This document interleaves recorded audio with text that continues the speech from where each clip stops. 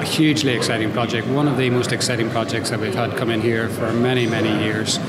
Superb ingredients to make a world-class project here for Northern Ireland. It builds upon our shipbuilding heritage, and we combine that then with all the world-class technology and leading-edge innovation that we have now in the harbour estate through our composites expertise, Bombardier expertise, digital and data expertise through Science Park and working with Catalyst and Queen's University and Ulster University.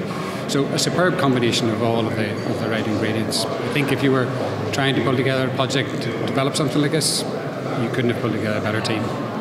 But clearly it's in an early stage. The project is going to tap into some existing skills base. I think one of the most exciting things that the team here is talking about within Artemis is how they want to work with Belfast Metropolitan College right at the outset to develop the graduates, which will help them grow their business for the benefit of clearly their own business, but everyone here in an online economy. So skill sets is something that needs to be worked on, but I think we're putting the right building blocks in place right at the outset of the project.